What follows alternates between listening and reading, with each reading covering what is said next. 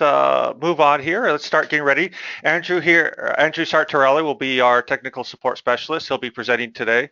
I will be co-hosting, trying to play the part of devil's advocate a little bit, asking him some questions, trying to get some information out for you guys. So, Andrew, if you would please get us started here. Thank you. Thanks for the introduction there, James, and I want to thank everyone for joining us this morning. We'll just start, going over just a little bit about the Autodesk Help webinar series. So we're doing these right now bi-weekly webinars for Nastran In-CAD.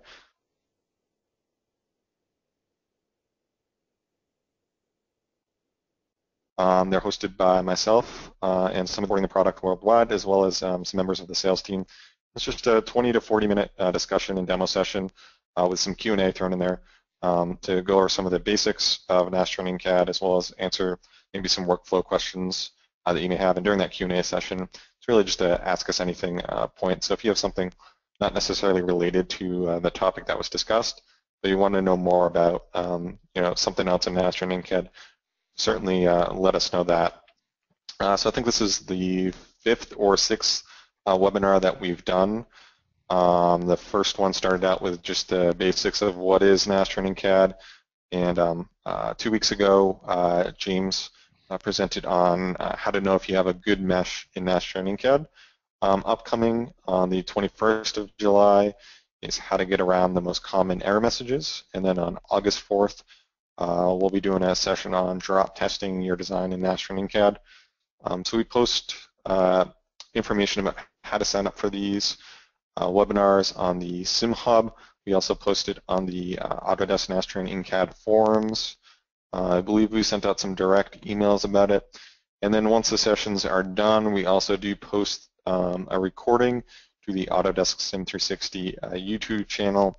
And we also try to make our content available on a box folder. And I think we should see the slide deck. First slide there, the download link. So if you want to write that down, that's just autodesk.box.com/Nastran In-CAD IQ. And we're trying to make all the PowerPoints and demo models available for you to download.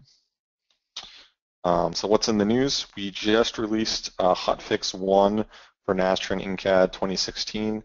It fixes a number of issues. Andrew, may I interrupt you here for a moment? Sure. We're not actually seeing your screen. Oh. And that explains it. All right, let me just go back here a few slides. All right. Thank you, sir. Is that better? I can see it. All right, so as I was saying, we do this bi-weekly session. It's hosted by the support team, so myself, James Kubli, Dean Rose, Marwan Azam, as well as a few others. And it's a 20 to 40-minute session. And coming up in 2 weeks, we'll be talking about how to get around the most common error messages. And the download link, like I said, is autodesk.box.com/Nastran In-CAD IQ. So what's in the news? We just released hotfix 1 for Nastran In-CAD 2016.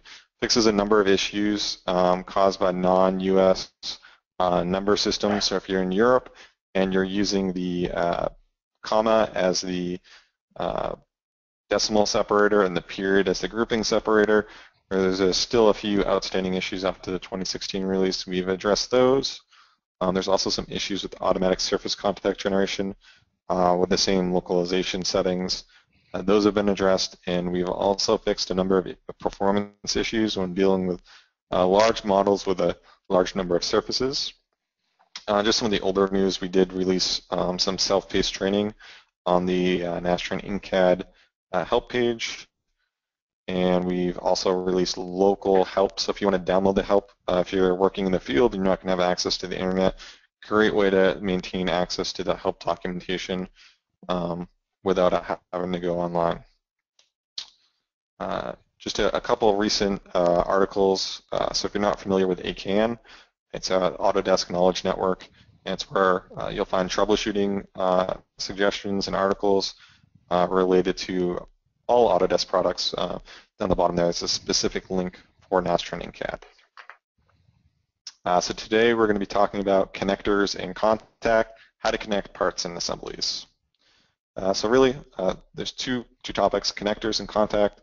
Connectors involves rods, cables, springs, rigid body elements, and bolted connections. And then contact, we're just going to go over automatic surface contact generation, automatic contact pair generation, and offset bonded contact. Now, 4 weeks ago or so, we did have a webinar going over contact in a little bit more depth, so I'm just going to cover some of the basics as it relates to assembly models. So the first type of connector is a rod connector. It's really got three main properties. You've got your cross-sectional area, your polar moment of inertia, and your stress recovery location. It's only going to be able to act in tension and or compression. So it doesn't have any way to capture bending. And it's going to connect two sketch points. So you see on the left-hand side there, you've got endpoint of connector and endpoint of connector. You can select in your CAD model those two sketch points or vertices, and that will create the connector between the parts. Next, we have cable elements. So this is a bit unique in Autodesk's FEA portfolio. We don't really have something similar in Sim Mechanical. So it allows you to define an initial cable slack, initial cable tension, and then an allowable stress for this cable. And it's only going to act in tension. So you're not going to have any compression there. So if you're to push off on it, there's no stress generated in that element. But if you pull down on it, you'll see some axial stress. And it allows, like I said, for preloading or slack to be defined. So the initial cable tension, you can have either or, so you can either have the slack or the tension. So obviously it doesn't make a lot of sense if you have an initial tension in a cable that's got slack in it. And likewise, it doesn't make sense if you've got slack, really can't have tension in that cable predefined. And like the previous connector, it's going to connect two sketch points or vertices. Next up, we've got spring elements. So the spring connector is going to generate a C-bush element in the Nastran bulk data file. So we've got an option here to specify directional stiffness for any of your degrees of freedom. So you can say you only want to have a spring that's stiff in your X direction and maybe your rotation in the Y. You've got the option here to specify any of the 6 degrees of freedom. You've also got the option, because it is a C-bush element in the Nastran bulk data file, to specify damping. So that GE is going to be your damping coefficient. And one great thing about spring elements is you can use them to stabilize an unstable model. So maybe you're running a linear static analysis, got a little gap between the parts or something like that. You can actually use spring elements to connect those with a very weak spring. Maybe your stiffness is only 1 pound per inch, but you've connected the parts now that the model is statically stable. Yeah, thank you for pointing that out, Andrew. Actually, that's very, very handy when it comes to troubleshooting a linear static model that's not statically stable, is adding soft springs to it. The model will then solve, and it'll show you which part is displacing dramatically, and then you can look through it, see what contact or connectors that you may need to apply to it. Yeah, it's really a great option there to troubleshoot models. I know that I run a couple instances where having added spring elements, really, you're able to get to that next step in the model and figure out what else is going on there. Mm-hmm. So next up, we've got rigid body connector type, and then the type is rigid. So what this is going to do in your Nastran bulk data file, it generates RBE2, which are fully rigid elements. So these elements add a significant amount of stiffness to your model and specified degrees of freedom. And how you create it is you specify independent sketch point or vertex, and then you specify dependent face, edge, or sketch point. It's going to connect the dependent to the independent center with rigid elements. And then this technique, you can do things like create a wagon wheel to apply maybe a moment to a a solid element or a part made of solid elements because solid elements don't have rotational degrees of freedom. But this way you can add in that rotation. So next up we have connector type rigid body and then interpolation. So this is a slightly different method. It's using RBE3 in your Nastran bulk data file. And what it's doing is it's averaging the nodes on the, you'll see here on the left-hand side, we have the entities to average field. That can be a face, edge, or sketch point. And any grid points associated with those entities will be averaged together, and then that displacement will be applied to the reference vector or point, which can be a sketch point or a vertex. So this doesn't really add any additional stiffness to your model, like using the rigid type previously mentioned. So this is a good alternative if you don't want to add in some artificial stiffness. So I just want to cover again real quickly about the wagon wheel, which you're referring to, by the limitations of the way the rigid body elements have to be, or the rigid line elements have to be connected. They do need to be connected to a single point. They all need to be connected to a single point, but they branch out from there to whatever parts, surfaces, vertexes that you've connected them to. You can't have multiple of those on the same connector, correct? Right, so you're only going to have one reference point, but you can have multiple entities, if we go back, you can have multiple dependent entities, but you can only have that one independent vertex. So the nice thing, you can obviously have multiple rigid connectors if you're going to create multiple wagon wheels, but you just can't have those points connected to multiple rigid or multiple independent vertexes. Mm-hmm. So if you were to select face 1 and connect it to one independent vertex, you can't then go and select that face 1 again and define it to another independent vertex. Ah, that's good. Makes it less chance of mistake with that. So Right. rigid versus the RBE2 versus the RBE3. Now the rigid basically uses the penalty method, adds stiffness, but the other one doesn't. But it seems like the other one, you would think that RBE3 would be more beneficial because it doesn't add stiffness. Right, so the RBE3 is going to use a multi-point constraint method versus the RBE2 method, which adds in those rigid elements and uses the penalty method. Okay. So next up we have connectors and bolts. So bolts, you'll see here we get a graphical representation in a model, and I'm going to show a couple demos of a few of these in a minute here. But just so you know, you're creating a graphical representation. It's not actually a CAD geometry that's being generated. So what you actually generate with a bolt is you're going to generate some rod elements and then a central beam element running down this center of a hole. So you'll define the surface or edge where the bolt head sits and the nut sits. You define a bolt diameter. That's going to define the characteristics of the central beam, and then you can define a head washer height and nut washer height. And what that'll do is it'll change the how far the beam extends out from the surface or edge that it was specified for.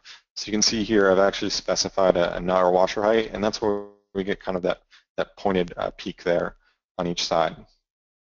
Also with bolts, you can define a preload. So you can either have an axial or you can have a torque applied to it. Next up we have the cap screw. So the cap screw.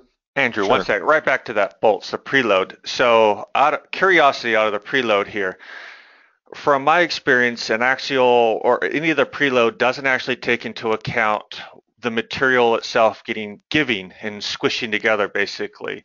Not like in the real world situation when you're cranking down a bolt and you're creating that preload and you know what that preload is that you want, you tighten it up to that preload and you get that preload. But in simulation, because parts give a little bit, that preload is kind of initial preload. It doesn't know how much the two plates are going to basically give and squish in together. So your final preload value may not be actually what you intended. It'll probably likely be lower. So I'd like to point out that in that situation, always double check what your final preload is. And the way to correct that is you simply, it's generally a ratio. You look at what you wanted out of your analysis, or what you wanted the preload in, like 1,000-pound force, and you only end up with like 700-pound force. You just take the ratio there and increase the your initial preload to that sort of same ratio, and you should end up with the same or the desired preload value that you're looking for. Yeah, that's a really good point, James. Sometimes it's a little bit of an iterative approach there. Mm-hmm. So the next type we have is the cap screw bolt. So this is slightly different. You don't end up with the nut. You just have the bolt head, and then you're going to specify the region for the threaded surface. You still get the option to define the head washer height, and the bolt diameter, and a preload. But it's slightly different in that you'll see the graphical representation there. We only have the head, but now if we look inside, so this is we'll open this up in the NAS file in the Nastran editor, and just taking a screenshot here. We actually get rod elements or bar elements, excuse me, radiating out towards that central beam element from the interior surface that we selected. So this is similar to the tight fit option if you're familiar with simulation mechanical with our bolts there, where you get a series of bar or beam elements and some mechanical connecting to that central beam. So just a little bit of a different approach there, depending on what you've actually got in your physical model there. So next, I'm just going to talk briefly about contact. So we've got a new feature in 2016 for generating surface contact. So the first step, you can modify the settings for the contact that's going to be generated. So on the lower left-hand or right-hand corner, you'll see contact data in the analysis setup window there, and you can actually change the contact type that's going to be generated. So you can do bonded, separation, sliding, no separation, separation, no sliding, and offset bonded there. You can specify a tolerance value as well, and it's going to search within that tolerance value to generate some contact pairs. So simply, you click the automatic option now on the contacts panel on the ribbon, and it's going to go ahead and automatically generate some contacts. So again, this is new for the 2016 release. So if you don't see it on your ribbon there, you may be still using the 2015 release. Now this uses CAD geometry to generate these contact pairs. It doesn't use FEA geometry. So if you've done some meshing where maybe you've only meshed a surface of a part and you've generated some plate elements there, your contact pairs may not match up there. So it's important to know that right now it's only works for CAD geometry, and that's because it uses features from Inventor to generate those contact pairs. So this is an Inventor-only feature. If you're using SolidWorks, you won't see that option. Now, question for you, Andrew. So when this is very handy in generating all those elements or those contacts instead of having to go through and define them. But can you go back through and edit them or edit the contact individually after it generates all these contact items? Right. So that's the great benefit there is you can go in and change the settings for each individual contact pair. So you'll see them in the ribbon, and I can pull up an example in the demo in just a minute here. You'll get the option to change every setting you normally would for a manual contact pair. It just automatically, based on your CAD geometry, generates that pair for you. So if you're working with a really large model, maybe you don't want to go through and manually create 500 contact pairs. You can use the automatic option and generate those automatically, and then go in and set those settings individually based on what you want. Or maybe most of your contact pairs are going to be bonded. You can just simply generate all those contact pairs and then manually change over some of them. Maybe you want separation or separation no sliding as some of those other contact pairs. That way you're not going through and generating all those pairs by hand. You can just modify the ones as needed. And the tolerancing can help you close or basically generate contact for gaps or even larger gaps. And so even if it generates contact for gaps that you're not interested in, you could always remove that contact. So Right. can save a lot of time. Yeah. So you can actually, yeah, you can go in and suppress those contact pairs if you don't actually want them. So next up, we just have the automatic contact generate option. So you can use the auto option when generating a manual contact, and it allows for the contact to be generated by the solver rather than through the pre-processing environment. So you're just specifying maybe the surfaces, or you're just going to let the solver do it automatically. It's using the contact generate card in the Nastran bulk data file. So the tolerance specifies the max activation distance when using the auto option. Now you can also leave it blank, and it's going to default to 1e to the minus 4 times your model reference dimension. And that model reference dimension is just based on the overall dimensions of your model. So I believe it takes like the maximum length, and then it multiplies it by this value. So how is this more beneficial than, or how is this beneficial in a way that the previous contact generation? Right, so this doesn't have as much setup in the pre-processing environment because it's handled by solver side. So if you want everything to be the same type of contact, you can just specify auto. You want everything bonded, specify good tolerance there, and then that's all you have to set up. And the solver is going to take care of generating all that contact for you rather than you having to go in and manually generate contact pairs. So depending on the model you have, it may be easier to use this automatic option. Okay, thank you. And the final one I want to mention, that's a little bit, again, unique to Nastran In-CAD, is the offset bonded contact type. So this allows you to bond surfaces or edges that are separated by a gap. So you can select an aster entity as a surface or a face, and then you can select an edge. So here I've got a plate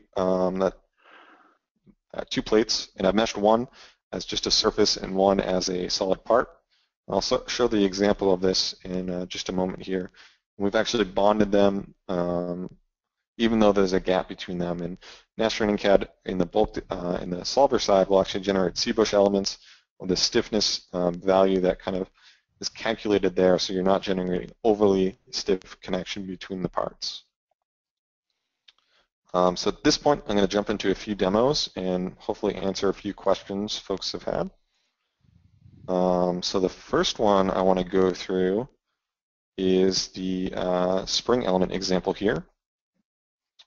So what I've done, and I'll just delete this,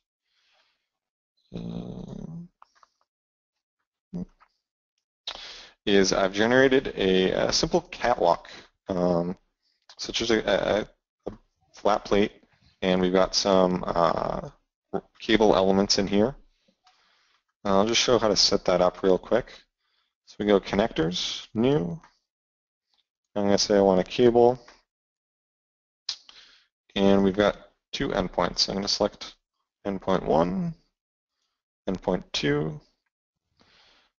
I'm going to say there's no slack, there's no pretension, cross-sectional area 1. We'll just specify area moment of inertia there. All right. So Quick question for you, Andrew. Sure. Does order of operation of the nodes that you pick matter? Is there a beginning and an end, or is it irrelevant? I believe it's irrelevant. I haven't run into any issues specifying them in different orders. Okay.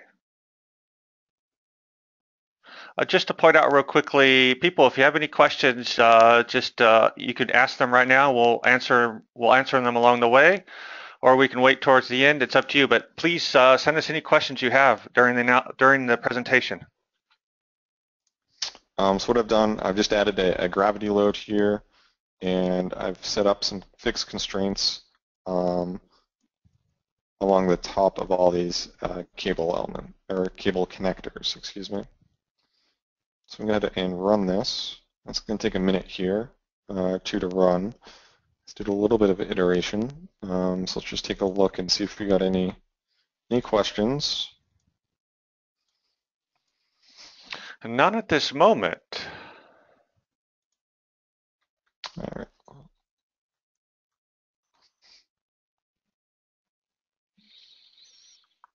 So with your setup here, is there anything particular we might want to know? So you've got a gravitational load, right, on this catwalk? Right, just to have the weight of the catwalk itself.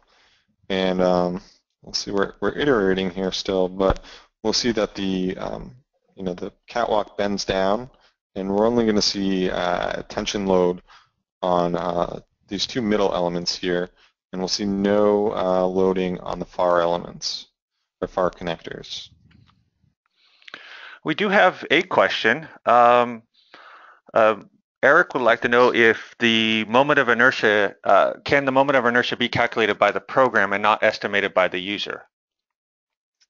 It sounds similar to like the weights and center of gravity that Simulation Mechanical has. I don't think so for the setup of the cable elements, I think what he's referring to. Let me just take a look here. Don't think we have that option built into the cable element itself. I think with some of the other element types, we've got a beam creator. So you pick a cross section. It may you may be able to pull some information from there. So we'll take a look at the contours here, and we're just looking at solid stress. But let's toggle this, and we're going to do actual total, and we're going to look at the actual displacement. So we can see the catwalk tips down on its own weight, but we can take a look at the cable stress, and we'll just display. It's a little bit hard to see at the moment, so we'll go into settings,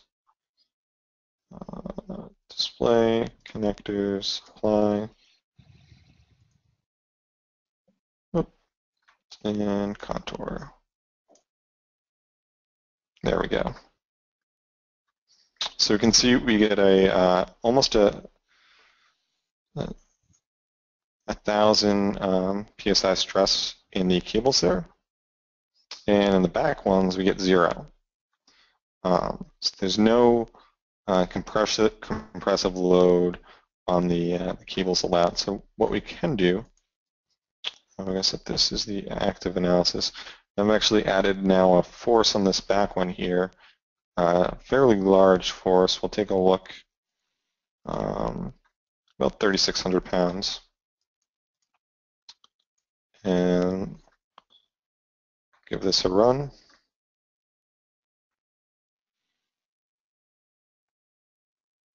Again, this will take a minute to run here.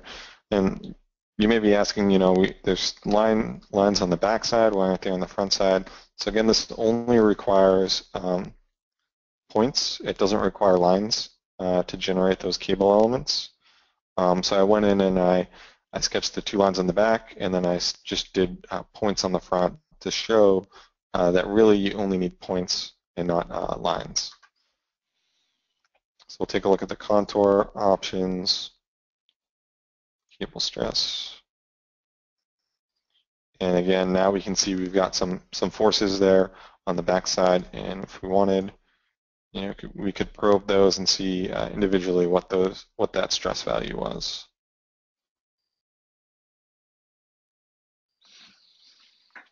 So that could be handy in other forms of constraint. Well, if you want a constraint in tension, that can be definitely handy. Not necessarily have to use it as a cable. I can't think of any particular examples right now, but if you have a constraint that needs to restrict the motion in a single direction, you could use these cables in that sense too. Right. So we'll jump over to another kind of simple example here. I'm just going to show off some of the bolted connections here. So I've just got 2 plates, and I've got one one surface over here fixed, and I've just got a force pulling on the other surface there. And this is just a simple two-part assembly. So what I can do, I'm going to remove this connector here. I can just go in and manually create that. So scroll down, connectors. I'll create a new connector. We're going to say it's a bolt. All right, so we need to select the surface or edge here. So I'm going to select this edge as the bolt head. And I go down here, select this edge as the nut. So if we wanted to, we could go in and add a washer, and that's just going to modify the height. So we saw in the PowerPoint kind of made that peek out a little bit more on the overall length. So we don't necessarily have to do that, and we've just got a material defined to it. Give this a run now.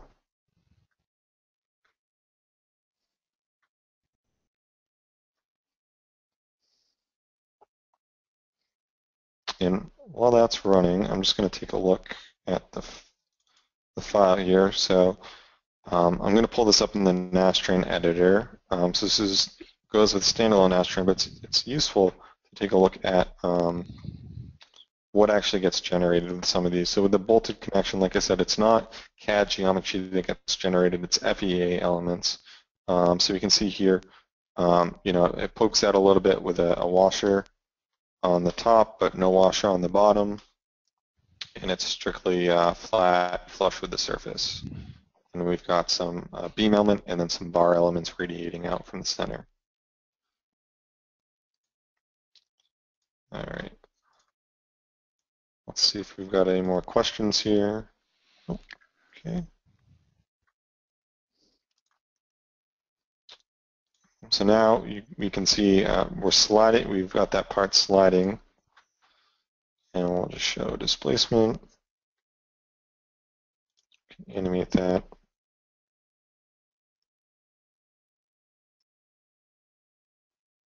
And it just slide. Oh, we'll turn on deformed options. So it's sliding slightly. It's probably an exaggerated scale there. So if we click actual, you can see it's very small. But we're generating, if we look at stresses, contour options, we'll take a look at the solid stress here. And so we're generating stresses as a result of this bolted connection here. Now it's important to note that if the bolt itself is your primary area of interest for your analysis, it's probably not beneficial to go ahead and use this representation of a bolt.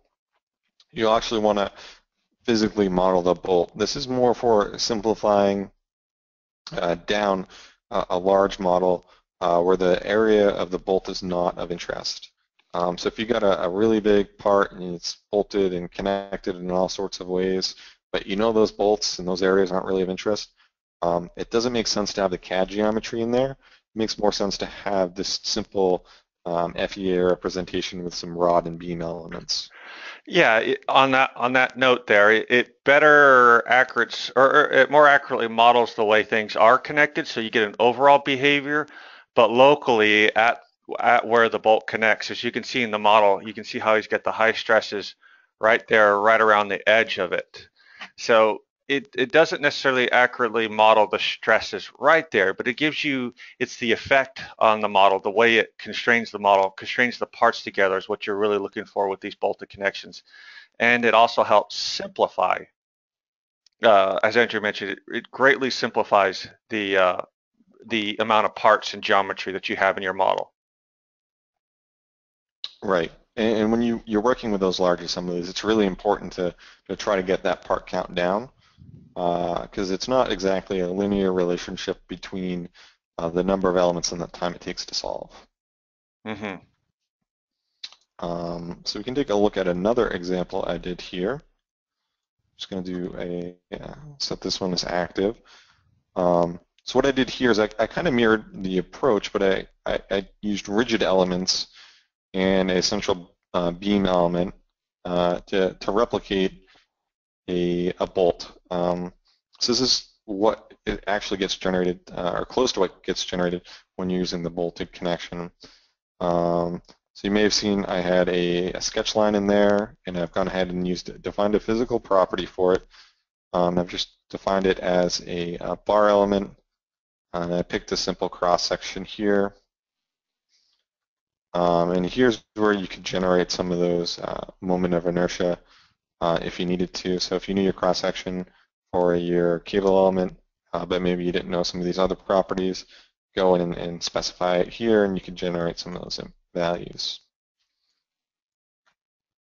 And then I've just gone in and I've created a rigid connector using the rigid option. So my independent is this top vertex here, and then I selected the outer ring, the edge there. And we can go ahead and run, and we should get fairly similar results here. Again, I'd just like to remind people on the presentation, please ask your questions. We love your questions. We want to answer them. We want to make sure everybody understands the material.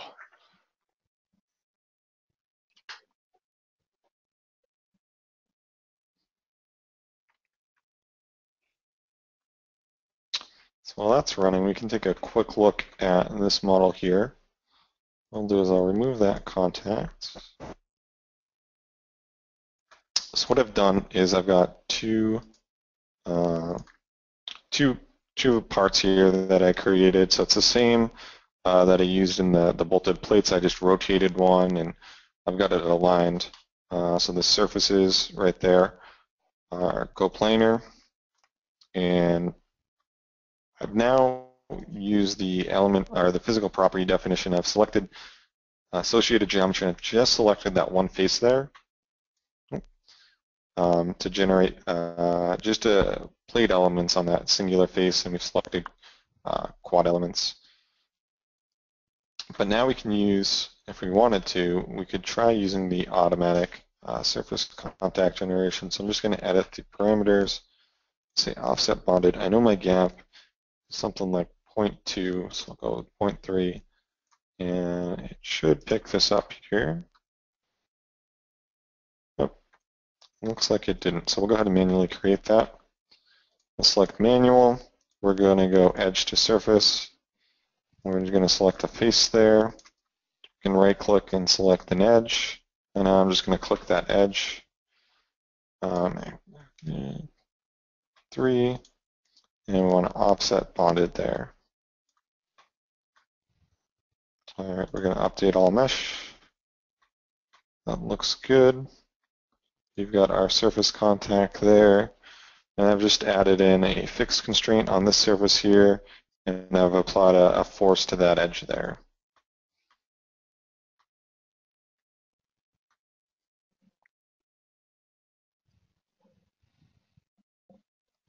All right, that one runs pretty quick. So we're looking at the shell stress here. So we can take a look here. Obviously, it's a plate with a hole, so we get some stress concentrations on the side.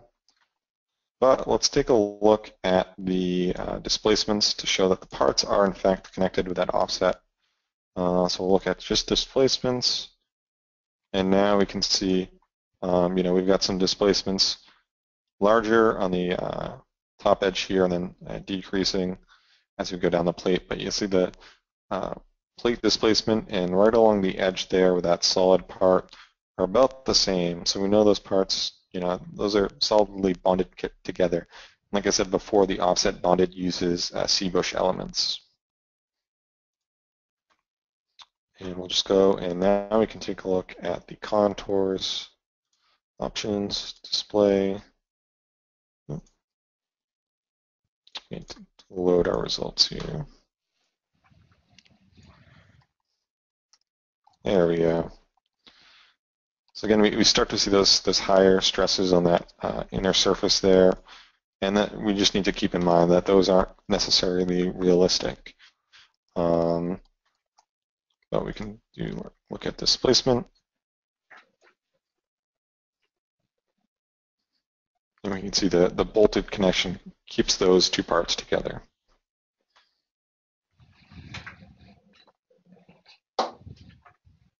All right, looks like we may have a question here. All right, so we do have a question. Is the mass problem of the bolt solved in 2016 when you define a material? So I don't believe that's been addressed yet. So I believe what George is talking about there is if you specify, let me just go into set this one as active. If you were to specify a bolt here, you're able to specify material. If the results of your analysis are dependent on the total mass, it may be better to go in and define some of these properties by hand rather than using the material properties, because that would make your bolt dependent on the number of elements created. Let's see. Any other questions there?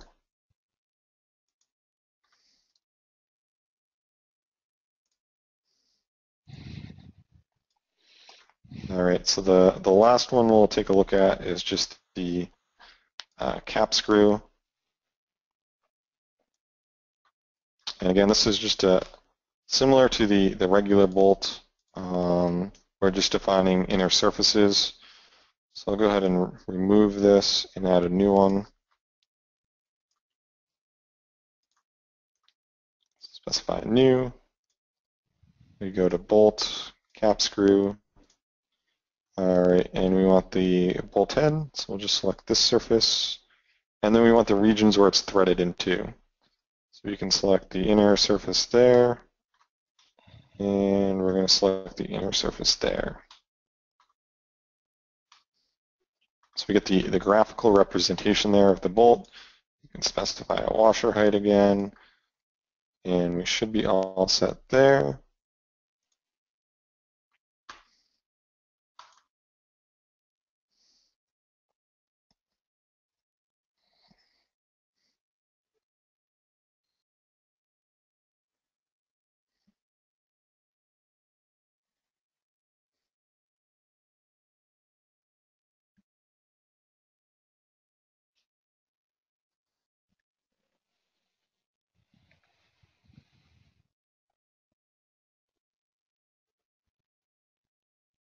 And it's going to take a minute or two here for it to iterate. Got a question there, Andrew. All right, let's see. Is it possible to simulate helial coils?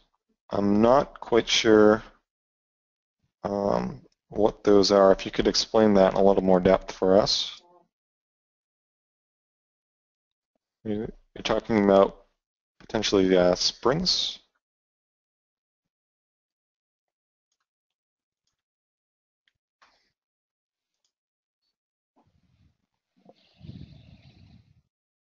All right, so let's just pop back into the PowerPoint here.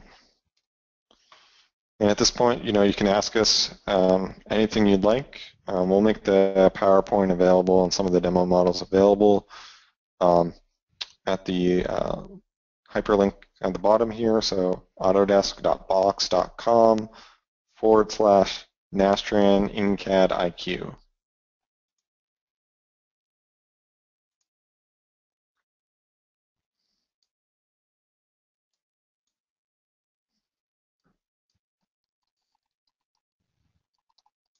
And we'll just give him a moment here to clarify his question.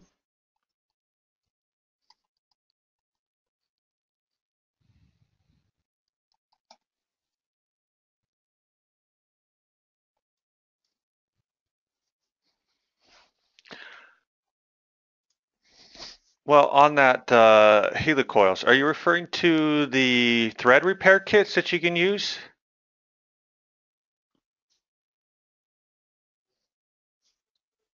Okay, yes, that's what he's referring to, Andrew.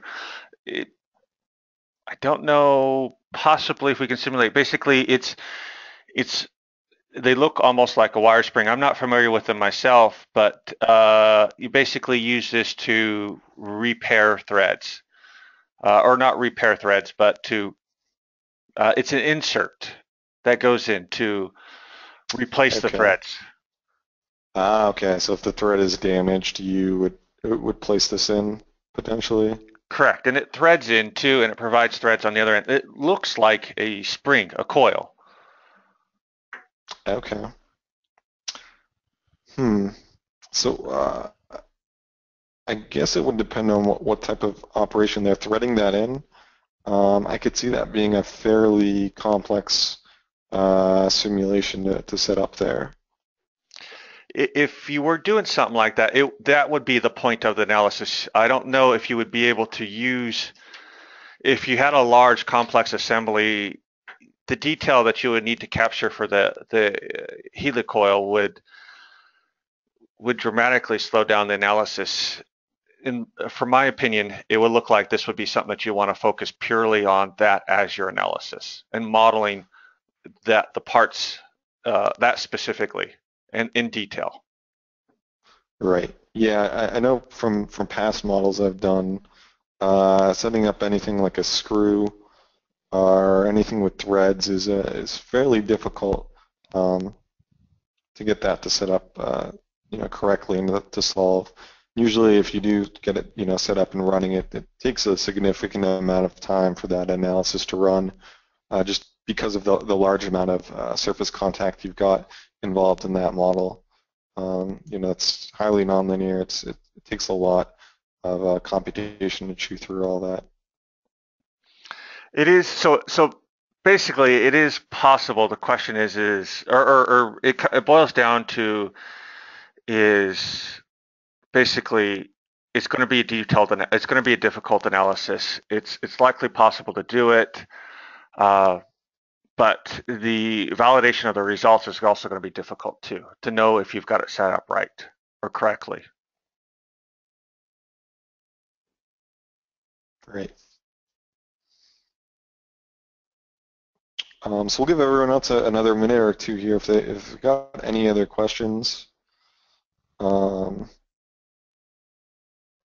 feel free to ask us if it's, like the helicoil is not necessarily related to connectors. But if you've got any questions about capabilities of In-CAD or anything along those lines. And feel free to reach out to us if you come up with questions afterwards too. We have various forms of media contact. You can log a case if you have access to support. We'll be glad to help you there. You can reach out to us on the forums, through Twitter, I believe, too. Yep, at Autodesk Help. If you're stuck and you can't figure out how to get in touch with us, we've got at Autodesk Help on Twitter, and someone should be able to help you out through that mechanism as well. So it looks like all the questions have kind of run out. So at this point, we'll end the webinar. I want to thank everyone for joining us this morning. If they have any other questions, certainly, like James said, feel free to reach out to us in the forums or attend any of our future webinars. Well, thank you, Andrew, for the presentation on the different forms of connectors. Rods basically are similar to truss elements. The contact bolted connectors are definitely very, very handy when it comes to large assemblies, because a lot of things are connected by screws, bolts.